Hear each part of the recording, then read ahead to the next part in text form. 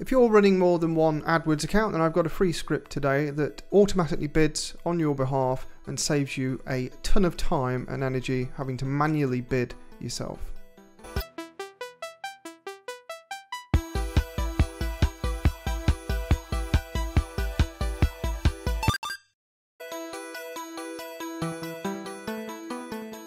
Okay, so what's this script all about? Because Google's got smart bidding now, like target CPA, target ROAS, and so on. The thing is, target CPA and the smart bidding used to be pretty awful back in the day. It's improved a lot, but it still relies on accounts having a lot of data, a lot of conversion data. So if you're not getting at least 2-3 conversions per day per campaign, we found that smart bidding really struggles. So this is a backup to that, or you can use this purely across your campaigns to control all your bidding. So let me show you what it does. Essentially, it allows you from a single sheet, Google Doc, to control every single account in your MCC and every single campaign. You can be as granular as you like, but there's essentially no limitation here. So let me show you the script. So if you've not used a script before, it's quite simple. What you do, you head over to your MCC, you go onto Tools, you go onto All Bulk Actions, and then on the left hand side you have Scripts. Click the blue plus button, and I will just copy the script as Google decides to take ages to load. 100 megabit connection here, that'll do. So you literally paste it in here, and the beauty about this script is there's one thing to change, and it's this. It's just the actual link to your Google Doc, and I will share a copy of the script in the link below if you're watching the video, and a copy of this Google Sheet as well. So all you've got to do is literally copy paste, and then you authorize this, but I'm not going to do that now. And then there is a control sheet, which is literally this sheet. So I will explain this in detail and just run you through what's going on here. But the beauty is you can actually preview this script, which will give you an output here in this log sheet. So you can actually preview stuff before it runs. You can also turn things on and off. But let me show you. So essentially what this script's doing, it's checking every single day for your min-max bid adjustments, your target against your accounts and campaigns. So for example, here you put your account ID in. This is, I put 2 in here as examples just to show you what's going on, but you put your account ID here.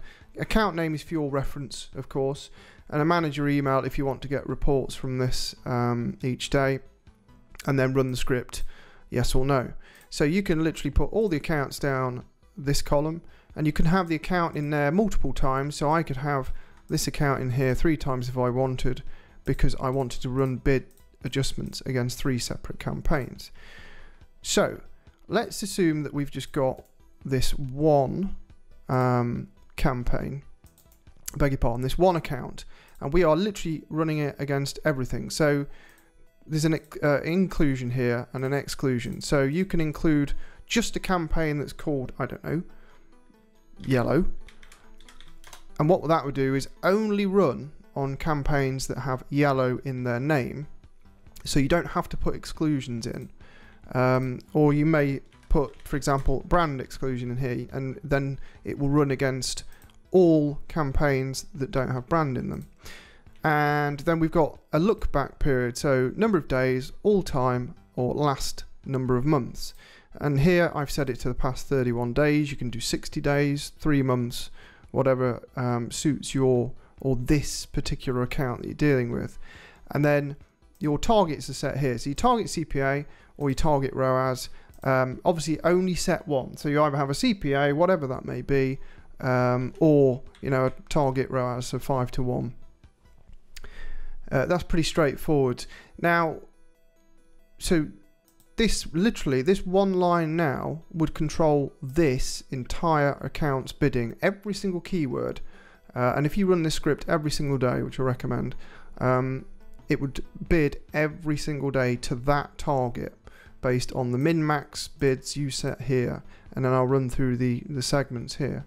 So what happens if, let's say, you've got one campaign that's 50 quid or 50 euros, dollars, whatever, target CPA, but another one's 22? Well, it's pretty straightforward. You would literally, and by the way, I've color coded this line just to make it easier to see.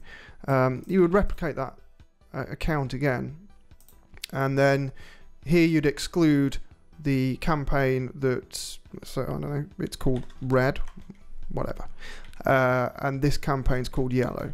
So that target CPA would only run against campaign yellow, and I don't know why I put red and then yellow. Sorry, duh. That makes more sense. So you've got excluding against yellow, so that would run against everything, and that would only run against yellow. And then you could set different, you know, bids here, whatever they may be. You know, if you notice that I always put a 1, so instead of £2.50 or $2.50 on a bid, I always put 1, and that's because of how ad rank works. It puts an extra penny or cent on the auction. So I like to sort of try and game it and have another cent penny on the auction. Just if you have the same ad rank and or quality score and bid ad rank as someone else, then people are, I'm going off script here, but people, no pun intended, aligned to rounded numbers, so 2, 250, 225, 275. It's like a Fibonacci thing. So I like to be a bit different. Anyway, so you set your min and your max. Now this is important, default min clicks. So essentially this is your conversion rate. So if your conversion rate is 5 across this or all these campaigns, then you would set a minimum of 20 clicks. So essentially 5% is 20 clicks. And what that's telling the script to do is to wait till 20 clicks are accrued before it does a bid adjustment. So it gives the conversion a chance, because if you're updating bids prematurely, it's just going to be aggressive, and essentially you're going to, if you bid every single time there's a click, well, unless you get 100% conversion rate, which you don't, because no one does, someone's going to put a comment in now saying 100% conversion rate, we'll need to check the tracking probably, then this is to stop that issue. So this is where you may have more, again, more than one campaign. In fact, you might have hundreds of campaigns under this one account because they've all got different conversion rates. What I would do is, say it's 5% conversion rate, so we've got 20 clicks, 20 out of 100. I would do +1 all the time, so it just gives it a little room for a little wiggle room there. And then again, you know, you can do as many as you want, all your key campaigns. 80-20, so put your top campaigns in here with their specific targets, CPAs, ROAS, min clicks based on their conversion rates, min maxes if they're different, and then we have the segment bidding. So this essentially says, you know, what, there's 3 states. So there's neutral, so we are on target. So essentially, are we hitting this target or this target, whichever one you've set? How far away are we? So you've got 3 steps negative, 3 steps positive. So here I've got 9%, but it could be 10, it could be 15, 25%. This could be 10, 15, 25%. So what that's saying is, if the target is within 0 to 10% or 0 to minus 10% of the target, we don't make any bid adjustments. If we are 10% ahead of target, so we are beating this, so our target CPA here is 50, so we're hitting 45 or a bit under, so we're good, then use this bid adjustment here. So this ahead behind segment corresponds to the bid adjustment here. So what that's saying is, if we're ahead, then we're going to bid up 2% here. And again, you can change these to whatever you want. 1%, you can be cautious, you know, 2%, 3%. You can be really aggressive, 10, 20, 30% bid adjustments. You can mismatch, so they're not, you know, so they're asymmetrical. So you can be heavy bidding up or heavy bidding down with just, you know, nibbling the bid adjustments up, but really aggressive bid down if you so wish. So if we're 10%, we'd bid up 1%. If we're 15% ahead of target, we'd bid up 2%, and so on and so forth. And that works, you know, in the opposite direction. So essentially, it's a bid management script that helps balance the bids against your targets per campaign if you want, or it's just account wide, against a time period, and it sets a min-max bid. You can pretty much do most of this kinda with automated rules within AdWords, but it would be a lot of work. Now imagine if you've got 20 accounts to manage, and I don't know, you split out each account by 5, 10, 20 campaigns. You're going to have 100 rows in this spreadsheet, if not more. But once you've done it, it's set and forget, and then you can just make minor tweaks as you go. And then finally, on the right hand side, I've run a preview this morning, so it does a log sheet. And the log sheet is really helpful because it gives you a date, campaign, ad group, keyword, match type, cost, etc. So it gives you all your metrics, and then it gives you your target. So what the current CPA is the target here. It's not using ROAS. The previous bid, the new bid, and the change. So it logs everything for you. And if you really wanted to, you could chart this and this, that, and the other, or do trend lines and that sort of thing. Probably a bit over the top because you've got a log here for reference. And of course, if you ran the preview mode, it wouldn't make these changes, but it would document what it would do for you, which is a good idea to test that. And then it obviously logs last execution and the number of changes, and turn the script on and off here if you wanted to do some bug testing or whatever, or just experiment. And that's the thing, you could run you know, an experiment here. So if you called your, you know, if you don't trust this script or you just want to try it out, you could literally call, create an experiment of a campaign and put EXP in the name, for example, and then you've got campaign contains, and it will only run against that experiment that's got EXP in its title. So yeah, run this daily as well. You know, every morning between 6 or 7 in the morning is probably best, because then it allows yesterday's data to catch up, and this will literally run 7 days a week for you across every single account in your MCC, every single campaign if you want to be really granular. And it works, you know, it keeps the bids nice and consistent, controls your CPC. It doesn't mean you don't ever have to do any work, of course, but it does 95% of the bid management for you when you can't use smart bidding. So this is a super powerful script, could save you a shed load of time, especially if you work at an agency or with multiple accounts. It's not really appropriate for single accounts, really. It would mean creating an MCC to run your single account under.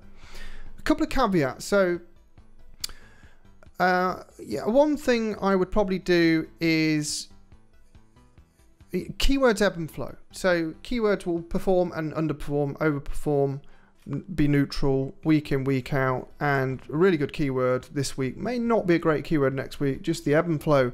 And with any bid management, your keywords can drop off the first page, and that can cause you to spend less and get less conversions as a result. So that is one negative to any kind of bid management or keyword bid management. So there's a couple of automated rules you can run, which I should probably show you to make life easier.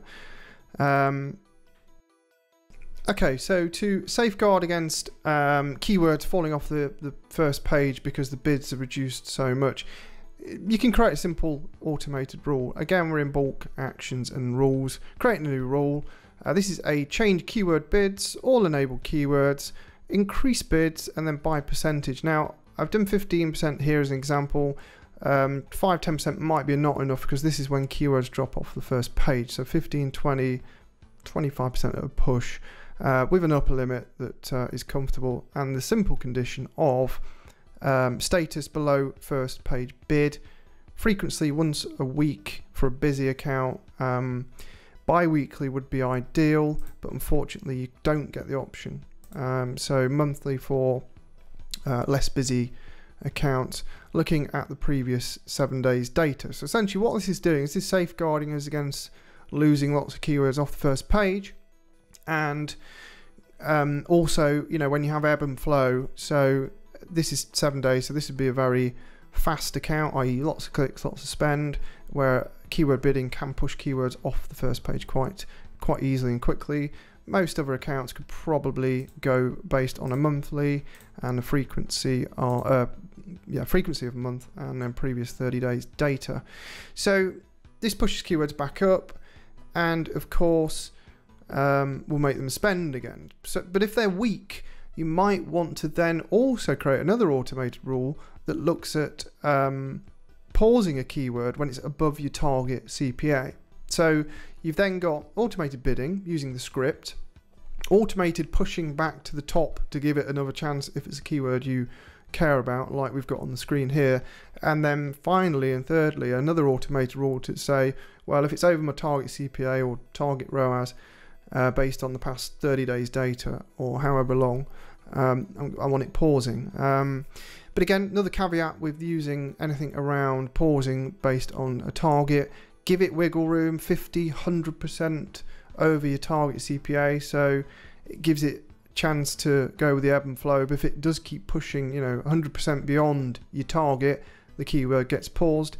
And then this is where the human interaction comes in, because each month you should review what's been paused and what's been tweaked to make sure they're not keywords that are important, or more frequently, to be honest with you, because different times in the year different keywords can perform and underperform, ebb and flow as things do in an AdWords account. It's not all automated and a free lunch. So hopefully you found that really useful. Hopefully you're going to put that script to good use in your MCC and to manage all your accounts. It should save you a lot of time if you can't rely on smart bidding, and even if you do rely on smart bidding, you could even try it in an experiment against it. So please, if you enjoyed this, do leave a like, it helps the video. Do consider subscribing if you haven't already, and also please drop a comment if you have any questions or just some feedback, really, if you're going to use it. If you do use it in the future, drop some comments in here. And I just realised at the start of the video I didn't even introduce myself, so if you don't know who I am, which is probable, you're thinking, who the fuck is this guy with his specs on? I'm Ed Leek and I'm from Ad Evolver, and thank you for watching this video. Until next time, hit the like, subscribe, and I'll see you on the other side, or something like that. Cheers.